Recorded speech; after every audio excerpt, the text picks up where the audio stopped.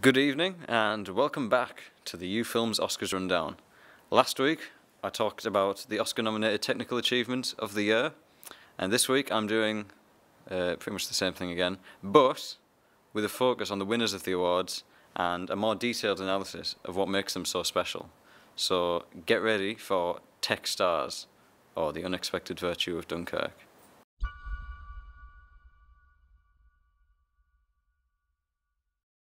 In the previous episode, I talked quite a lot about why I thought Baby Driver was a masterpiece of editing and sound design.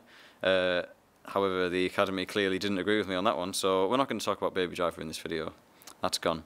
The other film I talked about, though, was Dunkirk, which actually went on to win the awards for film editing and sound mixing.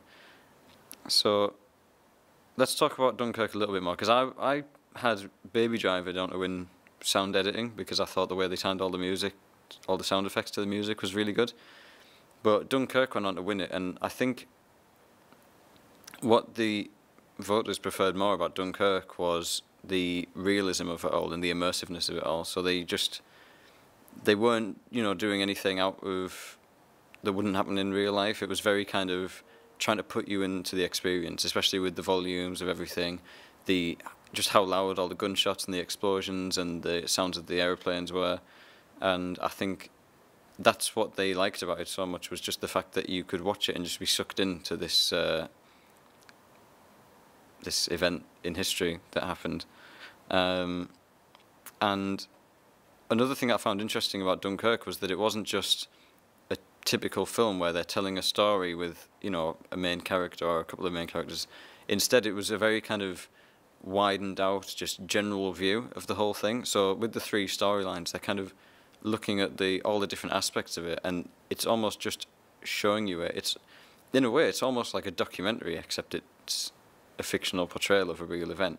So it was a very interesting way of structuring a film, and that might be why it won the Best Editing award, was because it was able to kind of create that feeling of just what you're looking at is very real. And that might also have something to do with the lack of any CGI in it. And those shots of the aeroplanes really, really impressed me. Normally, I'm not someone who really, I don't normally give praise to a film for not using CGI, because I think CGI is a great tool. But with Dunkirk, the fact that they had all those shots in the aeroplanes and the fact that it was all done with IMAX cameras, which are massive, it just really, really impressed me that they were able to do that. And I've seen some of the behind-the-scenes photos from it of the way they achieved some of those shots, and it is some of the greatest work I've ever seen. So the cinematography was a huge part of Dunkirk, what made Dunkirk so special for me. But of course, Dunkirk did not win the Oscar for Best Cinematography. I thought Hoyte van Hoytema was going to take it, or at least I hoped he was.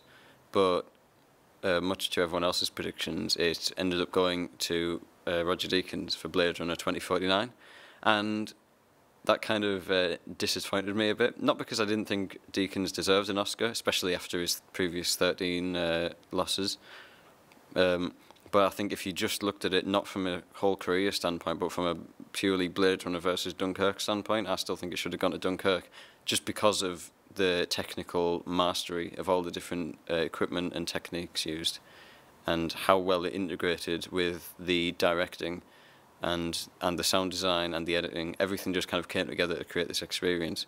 Whereas Blade Runner definitely is a pretty film, but I think it kind of, the cinematography, you can look at Blade Runner and go, wow, that's great cinematography, whereas Dunkirk, you kind of have to think about it a bit more to realise just how great it is.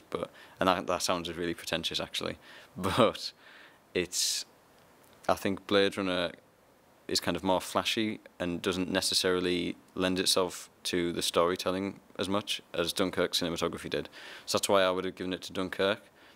But, Roger Deakins, he deserves his Oscar, and I'm sure Hoyte van Hoytema will come back in a couple of years' time with another film, probably another Nolan film, and then maybe, who knows, maybe he'll win it then. For Blade Runner 2049, the award that it got that I do definitely think it deserved was the award for Best Visual Effects. So they won that, and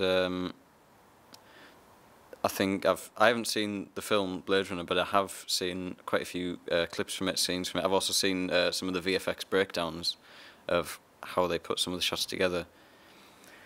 And it just, that for me is what makes the film such a visual spectacle, more so than the cinematography. I think the work they did for that was really, really, really good. Some of the best CGI I've actually seen in a film for a while. And very good integration between the real world and the CGI stuff. So, I mean, obviously a film like Blade Runner is going to require a lot of visual effects.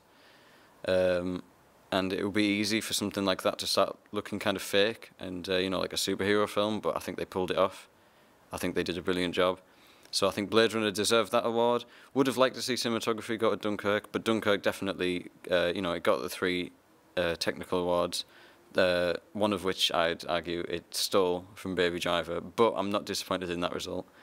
I said in the last video that it's been a great year for tech, and I think it has. I think the techniques used in these films and some of the things that they've done in these films that haven't really been done before, I hope we see more of those techniques. I hope, you know, people use these films as an example of this is how you do editing, this is how you do cinematography, this is how you do the sound. And I hope there's many more films to come that look and sound as fantastic as these films did. Well, that's all for Techstars today. Thank you very much for watching, and tune in tomorrow for the controversy of the Oscars with Amy. Thank you very much.